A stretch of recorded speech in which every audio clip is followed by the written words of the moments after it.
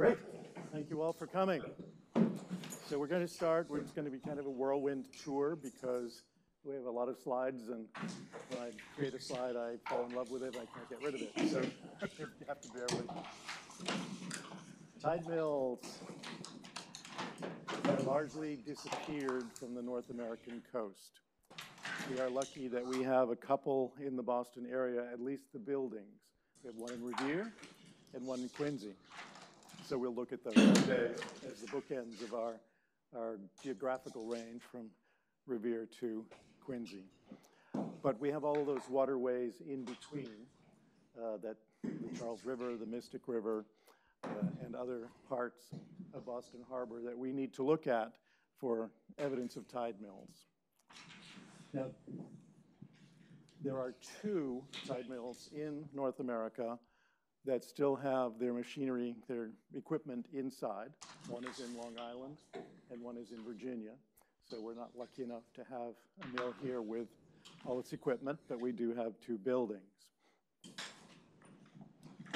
Most of the mills, all of them, I guess, in the Boston area have been covered over as Boston made more land for people to live on, to create commercial space, to create highways and playgrounds.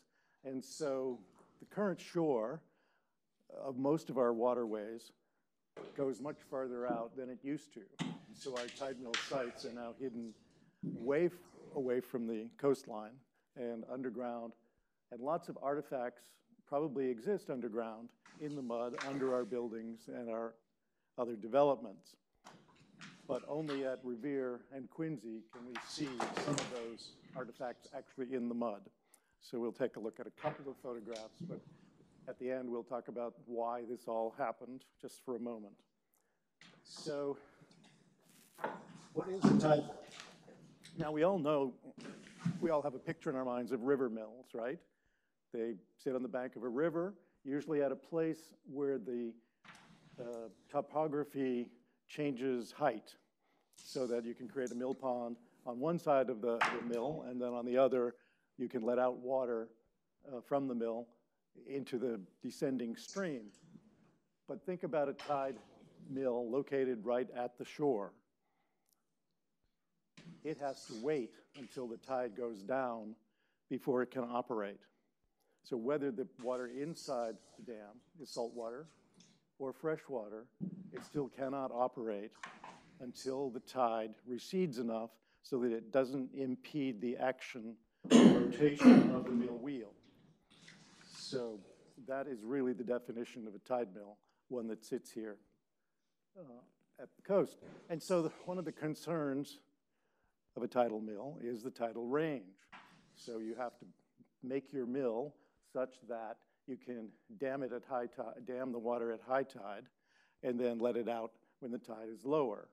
So you need to calibrate how your mill wheel will fit within that tidal range. So here we have an example of the tide just coming in. So across the middle we have a dam, and on the far side of the dam we have a mill. And the wheel is inside the mill in this case. And there's a little opening that can be opened so that the water can flow outside from the dam toward the outside, which is the far side, the seaside. When the tide is rising, it comes through the sea hatches, which are here on the lower right. Sea hatches, or tide gates, as they're called. And because they're just flap gates, the water will just come in until the tide has risen fully, and we have high tide, where the tide on the outside is at the same level as the tide on the inside of the dam. But then as the tide recedes, the miller can open the sluiceway under the mill to let that water power the wheel. In the meantime, the flap gates down on the right have closed because now the pressure of the water inside the dam has pushed them closed. The water wants to escape. It starts to go around those gates and then pushes them too. So now the water can't get out except when the miller lets it out through the mill. Here's another illustration of the similar thing. The tide is rising. You can see a flap gate there on the inside. The dam is on the left. And you can see that gate is open because the tide is rising and pushing it open and filling the mill dam just as well as it's rising on the outside. Here, we have after high tide. So the tide has gone down just a little bit on the outside of that orange gate. And we have to wait. We can't mill because the wheel at the bottom of that illustration can't move. In this case, we have a horizontal wheel with little blades around it, and that water will push that around, rotating that shaft. And then in the work it's doing in this case is milling grain for flour. And we see that we have a stationary yellow bedstone at the top of the illustration. And on top of that, we have a movable upper stone. So the shaft connects to that upper stone and makes it move around, grinding the grain against the bottom stone. And the little funny thing at the top is just the hopper where the grain goes in to get fed into the stones. And here, we show an illustration of where the tide has finally fallen.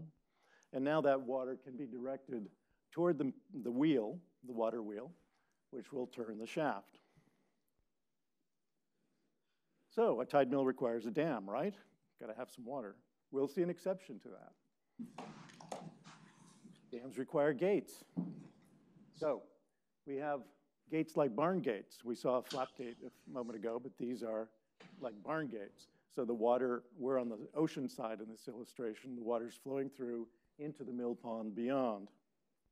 Here, the tide has fallen a little bit on our side, so the mill pond water has pushed those gates closed, and so we still have a full mill pond with the tide receding.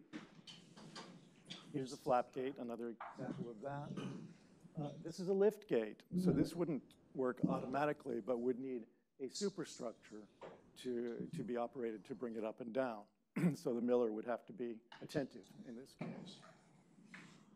And wheels, lots of water wheels. We're familiar with them on the banks of rivers and streams.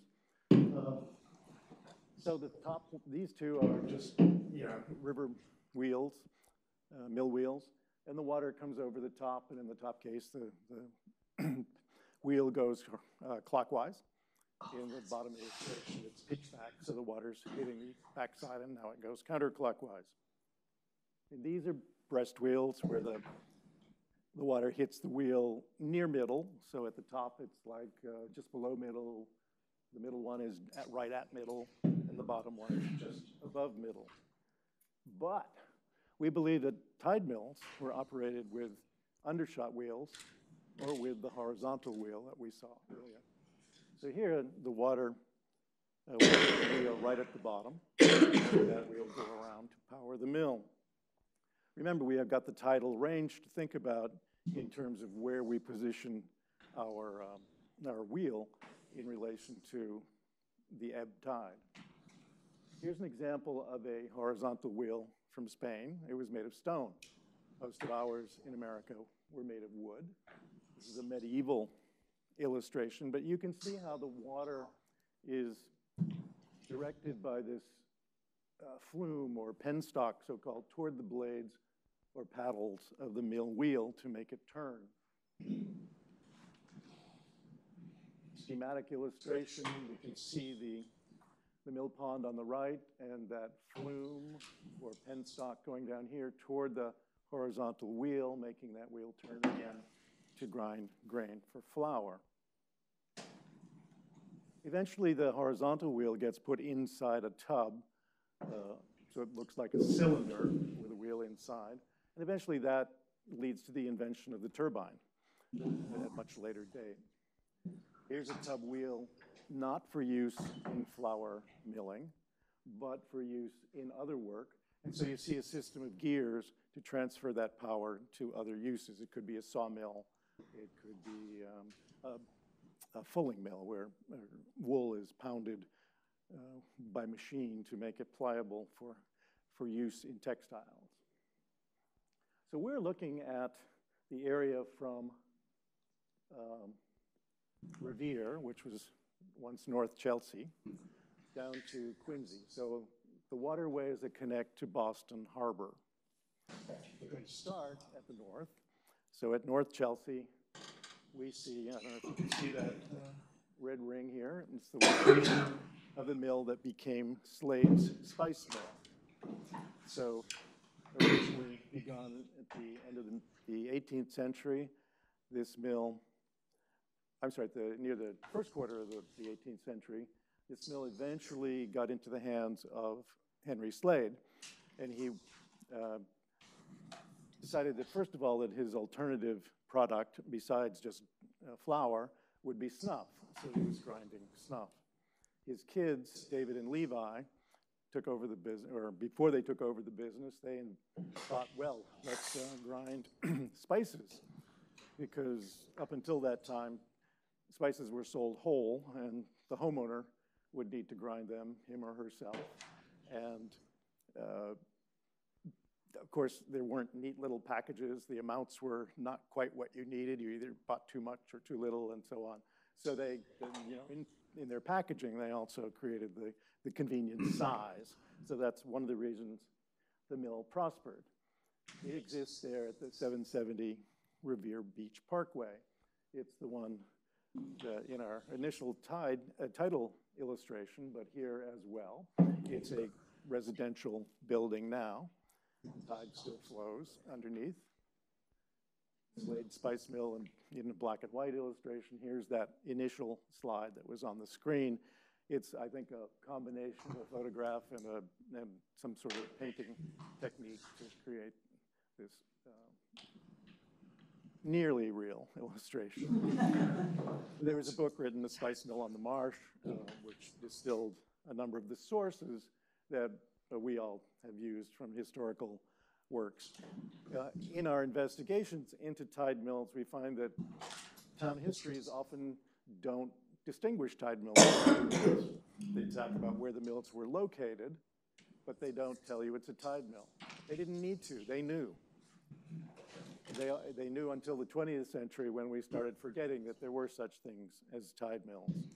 So oftentimes it's a combination of map research, looking into those likely areas where tide mills could have existed and finding where they were located, and then going back to the historical research, the documentation, to see if we can match that up and ensure that it was indeed a tide mill. Slade's was very active right into the 20th century, though early after this advertisement in 1916, they did switch over to electric power.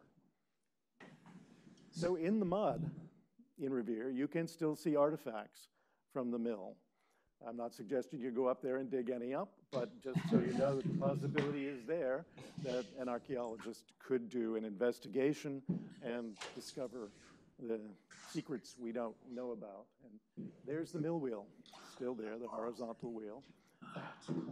So hopefully someone will save it before it disappears from the action of the tides, the freezing weather, and so on. So the next illustration we have is this one that includes Deer Island. So Deer Island was never part of Revere, but Winthrop apparently was. And the gut between Winthrop and Deer Island was called Shirley's Gut. And there was once a boat mill proposed for that location. So here we don't need a dam. A boat mill is tethered to the coast and has wheels on the side. Possibly one would operate when the tide is going in one direction, the other would operate when the tide was going in the other direction. The only illustration I have is from China in the 1930s, where you can see a boat mill. In this case, they have made a kind of little dam to perhaps focus the water pressure a little bit to make that stream go where they want it to in relation. But so the milling goes on in the boat, and the wheels turn on its side. A different system of asset management. No longer a dam, but you have a boat. So when we get to East Boston, in 1693, we see this map, and within that circle, there's this legend that says deux moulins, so 2 mills. And we know they have to be tidal, right? Because there was no elevation there. And here we go. We see the mill pond, the mill dam in 1801. And we see that channel leading downward, sort of toward Boston, I guess it would be. This channel here was how the water would have gotten in and out, possibly. We see a later proposal for a dam over here. Our original dam is in here, and way out here we have a proposal. Never came to fruition. Of course, all that land did get filled in and extended beyond even what we see here because the airport's out there.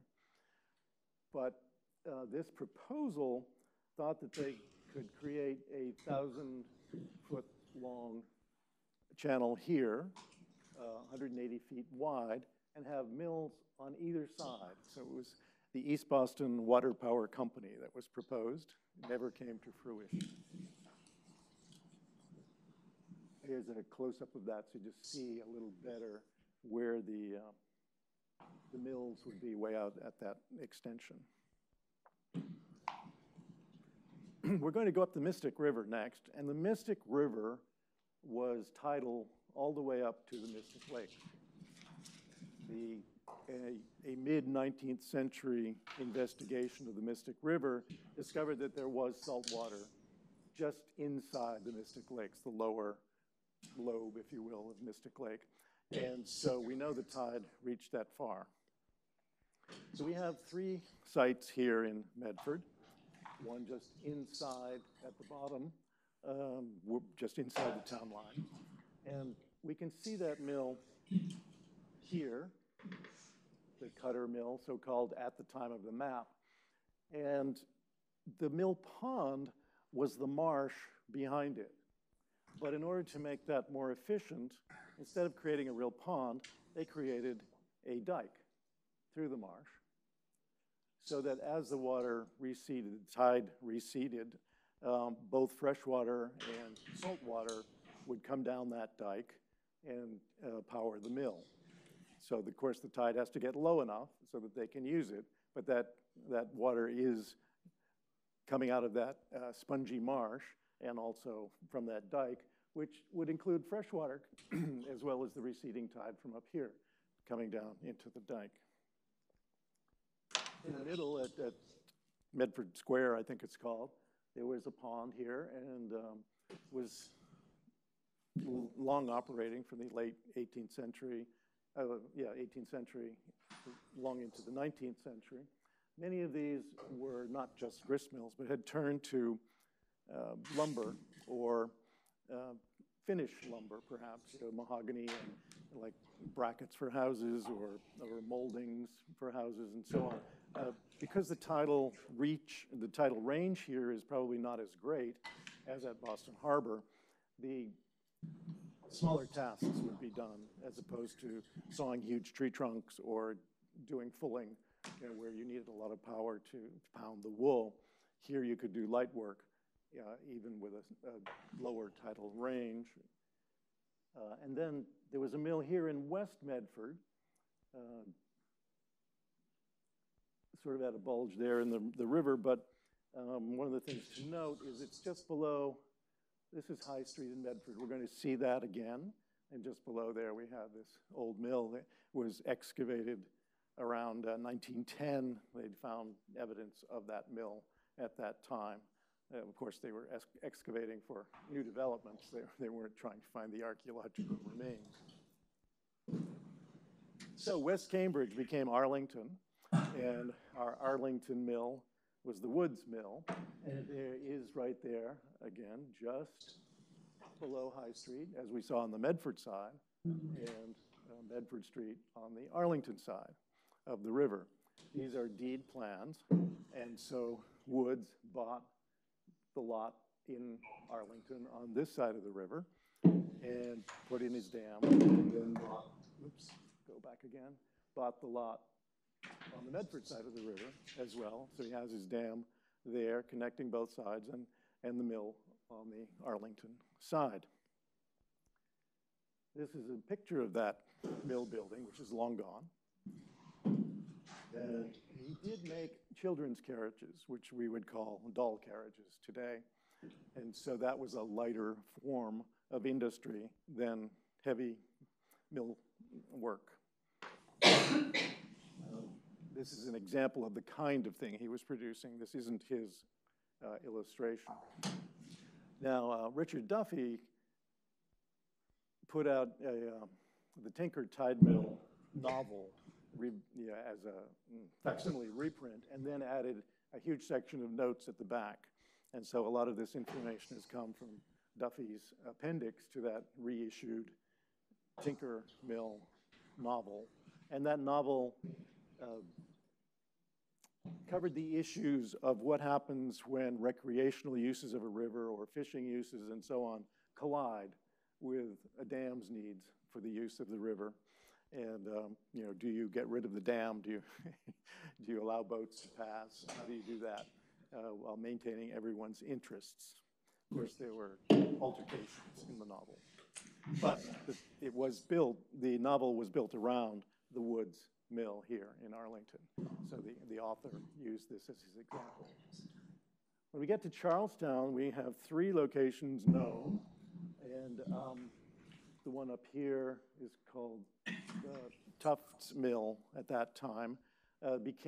Is now the John J. Ryan Jr. Playground, I believe, was just originally the Charlestown Playground. It was around the turn of the 20th century that it was filled in finally. The one out here I didn't know nothing about, and so we're going to have to continue trying to research that one. The one here was very early, from the 17th century, and 1803, I think, is when the Middlesex Canal Corporation bought that property. The mill continued until at least the 1850s, but they used that as their terminus for the Boston area. And then from there, they could have their canal boats taken to Boston by cable. So there was a cable lying on the underside of the Charles River, and then they could winch that cable onto the canal boat and just pull themselves across to complete that journey of the full canal experience. And here, those are those 3 locations, as well as I can represent them today, but fully covered over, developed. No evidence anymore of what's there. In Boston, if you've been to lots of other historic talks for Boston, you've probably seen a lot of this information. But Mill Cove, between the north and west ends, had a tide mill area, so they used that marshy cove from early 17th century to create a mill pond. And of course, you see there was a piece of land here, like a barrier island almost here, and then they just created a causeway to it and across it so that they could dam up either end and have water in the mill pond. And they also had this little break in the coastline there that they enlarged and called Mill Creek. It wasn't a creek, but anyway, it was another way for water to go in and out so that they could create dams at that point, and that point. And so you see mills here in 1640. This is obviously a reproduction, a reconstitution of what it would have looked like. And you see a tide mill here at the South Mill location, so-called, and then one here at the North Mill location. But that 1693 map we saw a few minutes ago has a legend that says P and Q. So deux moulins and trois moulins. So P is here at the South Mill location, and Q is here at the North Mill location. 1743, we see that there's a mill at the other end of that causeway. And of course, that causeway became Causeway Street. So the Boston Garden's essentially on top of part of that now. The only remnant we have is from the dig for the big dig, and we have a millstone on the street with no historic interpretation as far as I can see. Someday when you go by there, you'll know why it's there. So now we go to the Back Bay, and if you've been to any of those talks about the filling of the Back Bay, you've heard some of this before. But the creation of this long dam here was the important first piece. So from Beacon Hill out to Sewell's Point, then part of Brookline, but now Kenmore Square, they created this long, 1.5 mile long dam, which became Beacon Street. And then there's a cross dam here. So this was designed to have perpetual power. So when the tide is high, the full basin, so-called, here could be filled. And you could do what you would with the receiving basin, but you probably just keep it closed so there's no water in the receiving basin. So then when the tide goes out below the level of the receiving basin, you can use these mills to use the water here to power the mills along the cross dam. And the water just goes into this large area until the next low tide when it can be emptied. So it's got enough area to keep going while the tide is high on the outside of the dam. Fantastic proposal by Uriah Cotting to create the dam, which would cost $250,000 apparently at the time, but projecting $520,000 per year of annual income from something like 81 mills that you could power to this operation. It was a dismal failure. This is Nancy Seashold's recreation of how Beacon Street was built. Another illustration of the receiving basin and the full basin. Let's see, this, even though this street doesn't go out to Beacon Street any longer, or this dam, the cross dam doesn't reach there, there's no roadway or anything. This is about where Massachusetts Avenue crosses Beacon Street. To give you a sense of perspective. Not quite out as far as Kenmore Square. Here you can just see a little bit of that receiving basin at the bottom of the illustration. So we see Boston Garden, Boston Common beyond, and we see on the left a little of Beacon Street as it's beginning to grow, but that left Beacon Street is the dam for the receiving basin. So we can see it was swampy. So when it didn't provide enough power, this scheme, and the swampy area collected lots of household waste, shall we call it, over time, the place became noxious and large enough, so awful enough, so that some of the city documents refer to it as a cesspool, and it was filled in the mid to late 1800s. By the end, you can just see a few of the mills here, just a cable factory, some mills. Not a lot going on.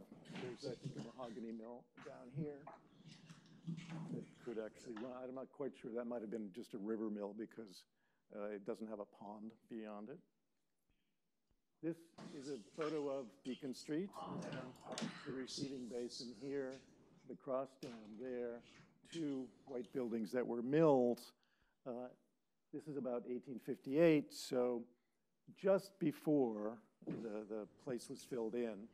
And I think after that, there was just one drug mill left for a few years, and that was the end of it. So we have another illustration. I love these illustrations. So now we move on to Dorchester. We have 4 locations in Dorchester. So first one is here at the bottom of the South Bay.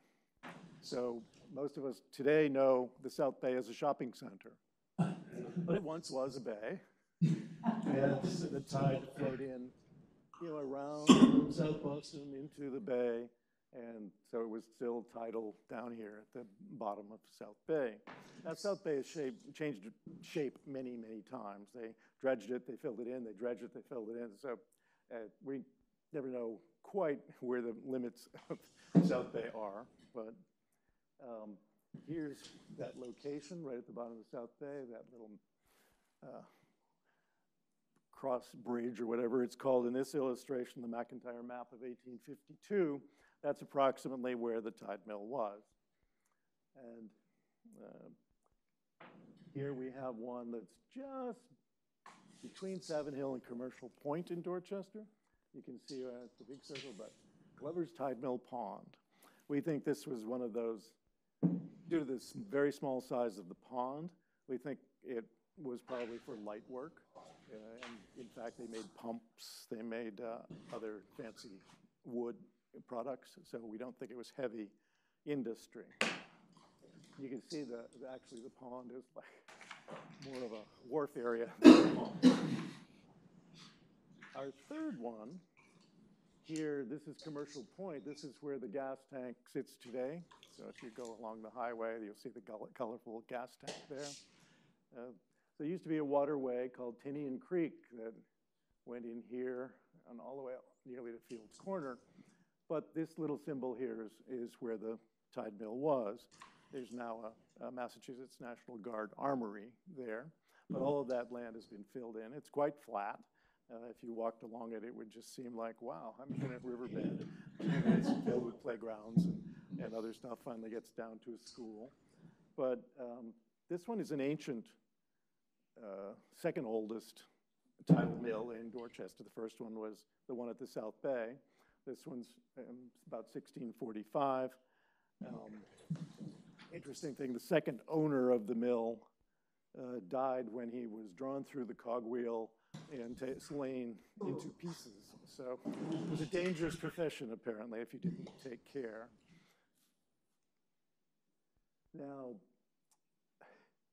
we know it's a tide mill because of documents we have. This is a lease, and it says the 1/4 part of a grist mill, it being a tide mill. So they actually made the reference there, which is great. But this one mentions something that becomes to me like an irrational number. 5 cents and 2/3 of another quarter of the mill. I don't think it's possible, but anyway, maybe someone can fill me in later if they know what the solution to this is. So it represents how shares in families got divided, subdivided by their children, their grandchildren, and so on. And then, of course, the widow might get 2 portions for the rest of the children all get 1 portion out of that, and so you add them all together, and as they get passed down, it becomes very complicated. Unlike land, I mean, generally land resolves itself after a few generations, that someone, the other siblings sell to one, so that it all gets consolidated again. Tidal mills didn't seem to have that happen. And this is the operation of the mill, maybe, or just the building, as opposed to the surrounding land. So a different animal. And our last one is down here at the Neponset River. And you can see there's a drug mill here down near the bridge from Dorchester to Quincy. And you can see there's the mill pond. This is a 1930s photograph that shows the remnants of that pond and canal. So that's the Neponset River Bridge in an earlier generation. It's now a huge overarching structure. So this is approximately where the Neponset Drive-In used to be. When we get to Quincy, we're going to skip all the way down to the town river. There were 4 known tide mill sites in Quincy. This is one of them. It's called the Souther Mill. There's an illustration of it. The closer building to us is the grist mill portion, and then the building behind it is the lumber mill portion, which no longer exists. Again, a photograph of that same view. But here's what we have left. Too bad it's just a building without any kind of equipment inside. But again, we have a horizontal wheel there in the mud, which needs to be excavated archaeologically, properly.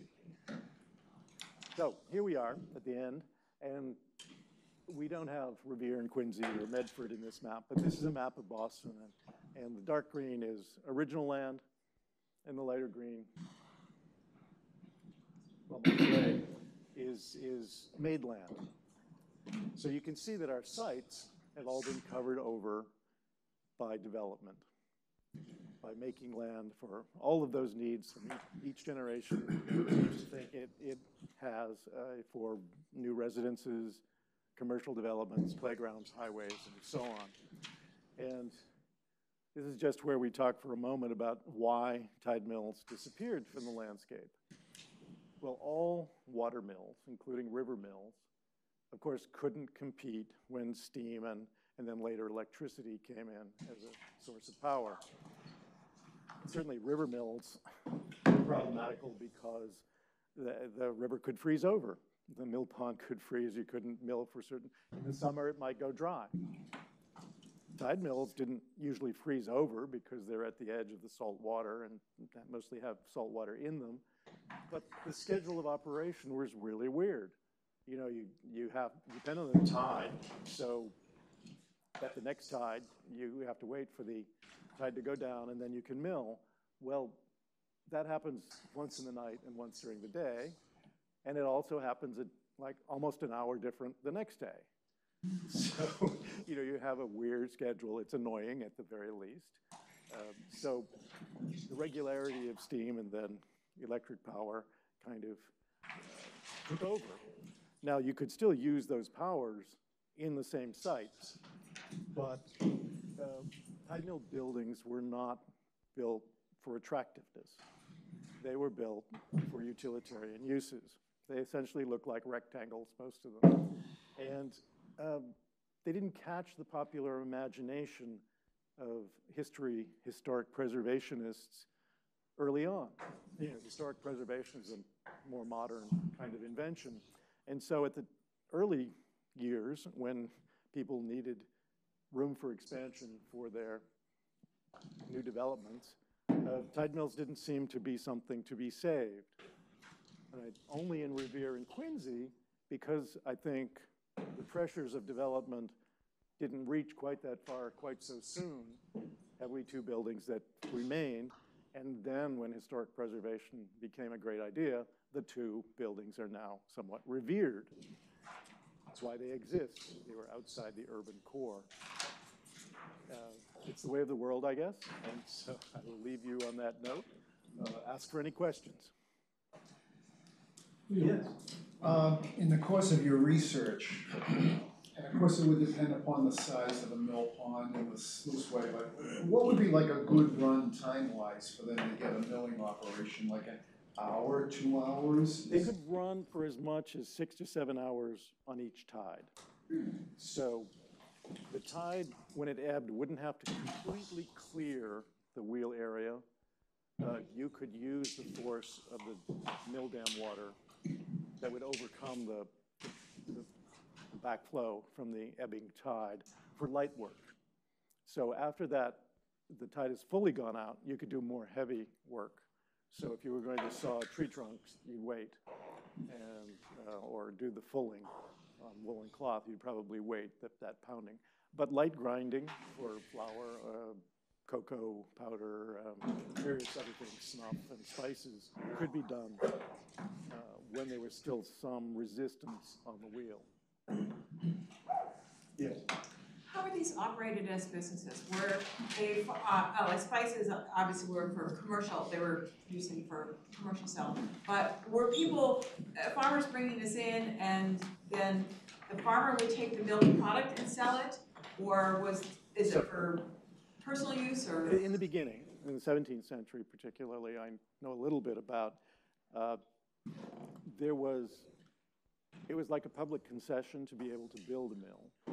So then the obligation was to grind corn for anyone who grew corn in that town. And there was a miller's toll, so-called, either 1/8 or 1/16 of the product that was milled out. And so you would give the bulk of the flour back to the farmer. And then that could be used within town or sold or whatever. So later on, I believe that the mill operators did, some of them, become big businesses. They were selling off the flour and paying the farmers for their grain. So have you found any accounts of what it was like to operate the early mills in the 1700s? No real accounts from that period. I don't think it changed much, though, from then through the 19th century. Henry Nichols Blake's father was a part owner in the Tileston Mill at Dorchester, and I'll just read to you a little bit of what he said. He was born in the mid-19th century. I was born in a one-story building on the southwestern side of Mill Street in Dorchester. On the opposite side of the street was a grist mill of the old style, owned by Ebenezer Tileston and my father. It was an ancient privilege. It went back to the 17th century and so on. My father was the miller and worked in the night or daytime according to the ebb and flow of the tide. The payment for grinding corn and grain was fixed by law, and the miller had the right to take for his services a certain portion of each grist called tolls, but sometimes the parties agreed upon a sum of money instead. But we don't have a lot of documentation, that's for sure. Yes. That particular mill that you're speaking about by Tileston was not a paper mill? No, the paper mill was another paper mill that was on the Ponset River? right. So that was a Close to later Hyde Park? Tileston family member, and the one that where that part of Dorchester became part of Hyde Park. Yes. Fabulous, thank you. I live on Talesboro Street, which used to be Tileston Street. Right. Yeah. I've been to the Quincy site, and I thought the city of Quincy was going to renovate that. Well, the city of Quincy owns it. Yeah. But there's a Friends of the Mill group that is essentially trying to raise money for it. They have obtained grants from the Community Preservation Act, but Quincy's not particularly fast, let's say, working on city-owned property. So the money's set aside, it's there, but you have to get all of those agencies within the city of Quincy together to approve a development plan. And they've had these plans created. The Friends have paid researchers to come out with historic research and then a preservation plan and so on.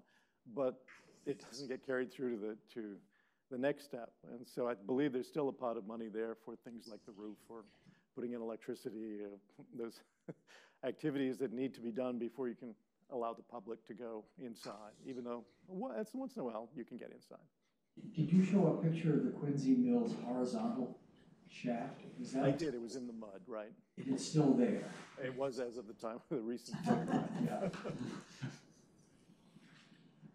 Do you happen to know if there was a mill on the Fall River in Weymouth? I don't, but it's a good spot to look into. Yeah, because it's called Mill Cove, so I'm figuring that had to have been. I think probably so, but I can't tell you for sure. I think that South Coast is probably a place that's ripe for investigation. And I think the Taunton River too, that leads down toward Rhode Island, it was tidal, so it's a good place for investigation by someone maybe not me. Any 21st century interests in?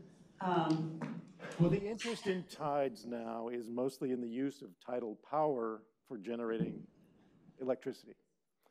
And so what has been going on in the last 50 years, there's a tidal barrage in France, which is built on a dam with, 10 or 15 or 20 turbines that get turned by both the incoming and outgoing tides. But more recently, it seems to be the idea is in favor of in-stream tide production, tide energy production.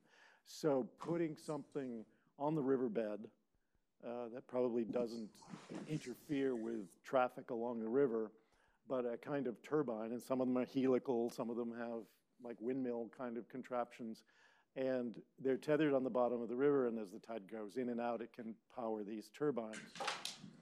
Bay of Fundy is a place where this is being done just because the tidal range there is like 28 feet. So in Boston, it's about 9 to 10 feet. So the Bay of Fundy is one of those places.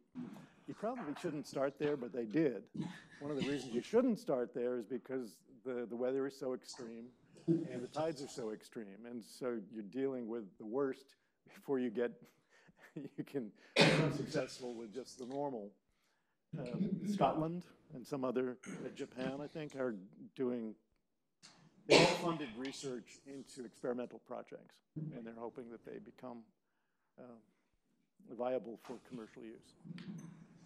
Yes. Is the reason the tide mills where you're undershot or horizontal wheels to extend the amount of time that you can. Right, I think use you've that. only got that tidal range to work with when you're on the coast. And so you need to have a wheel where the water can be put down low, generally. I think there's more, I don't know what, resistance perhaps when you put the water over the top, but no engineer here. Anyone else? On the tinny, Sorry. About how many people did the largest tidal mill employ? Do you have any idea, like slaves?